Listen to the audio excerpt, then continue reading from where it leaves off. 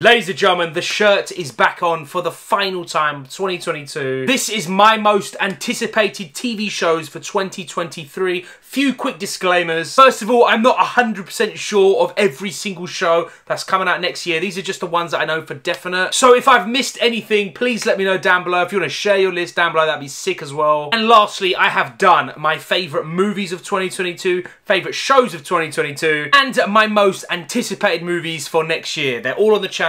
Feel free to check them out. They're in the best to worst tier list, playlist. I'll leave it in the description. But coming into number 10 is Skeleton Crew. I'm going to be honest, I don't know much about this at all. And that kind of makes me like really looking forward to it. I was gonna put Echo or Ironheart on there as well in 10th place, but I just thought like something about Skeleton Crew that I'm looking forward to, even though I don't know anything about it. It's got really good potential. Hopefully it lands, and yeah, I just gotta be honest, like I know more about Echo and Ironheart. It makes sense to put them at number 10, but I'd be lying. I really am looking forward to Skeleton Crew. I just hope it's good, man. We need more good Star Wars shows. Coming in number 9, Agatha, Coven of Chaos. Agatha, the villain of WandaVision, I thought she was amazing, mate. She didn't get so much screen time. She's pretty much only in like the last 3 episodes. Kind of like 2 and a little bit, if we're being honest. But she was standout, man. She was really, really good. You guys know about the villain life, baby. I thought she just smashed it, mate. I definitely 100% down with her own TV show. Hopefully it's good,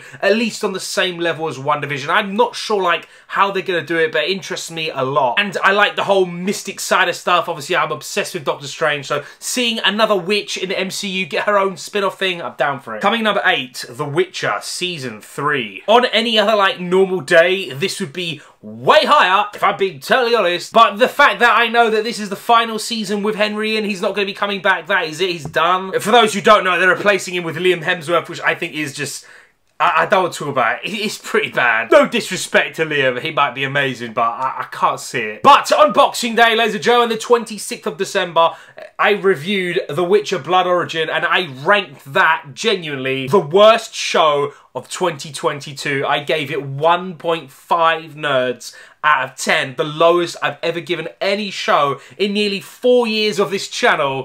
Yeah, it's something, but it's left a bad taste in my mouth for The Witcher, so yeah, I'm still really looking forward to season 3. Hopefully it's good. Before we head to number 7, a quick word from today's video sponsor. Today's video is proudly sponsored by Private Internet Access. PIA hides your IP address and encrypts your internet connection. By changing your geolocation, you now actually have the full selection of content on apps like Netflix, which is genuinely amazing because your boy's in London in the UK, and there's a lot of shows and movies that are only available in Canada and the US. My location is now there, so now I can have everything they have without actually physically flying to America. And you can protect up to 10 devices with a massive range of platforms, including the PS5 and Xbox, which, if you are gaming, which you know I do on the regular, there is another huge benefit. You can bypass ISP throttling, which then leads to lower ping times, increasing your download and upload speeds. And just like before, now you can access geo-restricted games. And not to mention the whole changing your IP address, now you can overcome IP bans, which is amazing. PIA are genuinely flexing right now, and not to mention they are offering a 30-day money-back guarantee with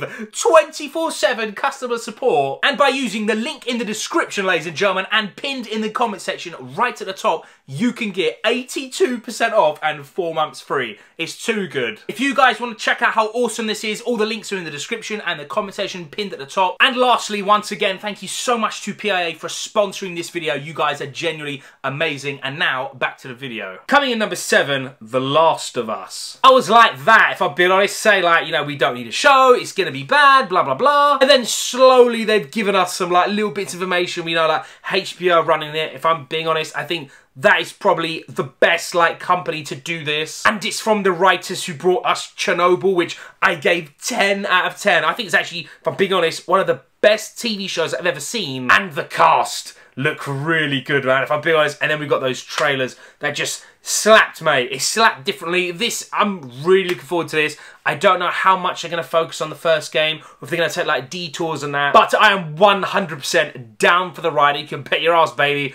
I am reacting to every episode on the channel with you guys. It's going to be sick. Coming in number 6, Ahsoka. We ain't got a trailer, we ain't got anything. I'm certain it's coming out next year though, and I'm down for it. I'm so down. Her like small little roles in Mando season 2, and then obviously Boba Fett, they have genuinely like just united the Star Wars community. Everyone likes Ahsoka from the Clone Wars. Not the start of the Clone Wars, she was really annoying. But to the end, and then Rebels, and now Mando, she is like the one consistently sick thing in Star Wars. Cannot wait for our own show. It's going to be so, so good, and I'm so down. Coming in number 5, Secret Invasion. That trailer blew my marbles, mate, and it was like, I don't know, months ago now since we got that D23 thing. Nick Fury, Skrulls, going undercover. It's going to be like spy thriller. If it's anything like Cap 2, The Winter Soldier, that like spy level kind of thing, this is going to be so sick. This has got potential to be the greatest MCU show on Disney+.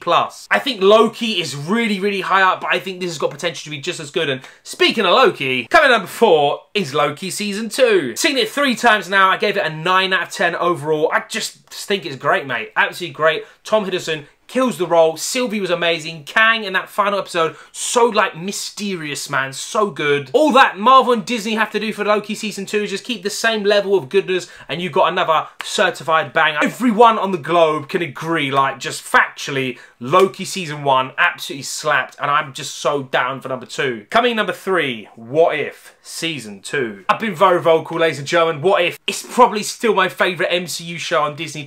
I'm just being honest. I love multiverse stuff with like different characters doing different things. I thought Season 1 was amazing. There was only one bad episode. That Thor one was pretty bad. But the Doctor Strange episode, the zombie episode, and the final 2, they're like 10. 10 out of 10. Seen them so many times, like just those episodes, and I gotta be honest, I love anime, animated stuff, and Marvel. I'm a fanboy for the MCU. This was perfect for me. I'm hearing rumours. I'm not going to spoil it here, do not worry, but I'm hearing rumours of certain episodes for What If Season 2, and I am so very, very happy. Coming in 2nd place, Mando Season 3. The most like consistent character on Disney Plus, if we take Ahsoka out of the equation, because obviously she came from Clone Wars. He's been running the show, and you know he's good when he's the best thing in the Boba Fett show, right? That's another fact. His episode, and then the last episode a little bit as well, he was the best, mate. That's pretty much Mando 2.5. Now we're getting the full Season 3. I want to see more Darksaber. I want to see more Grogu. I want to see more Mandalore. Give me everything. I need it now. And coming in 1st place, Invincible Season 2. It's actually my favourite TV show of 2020. Invincible just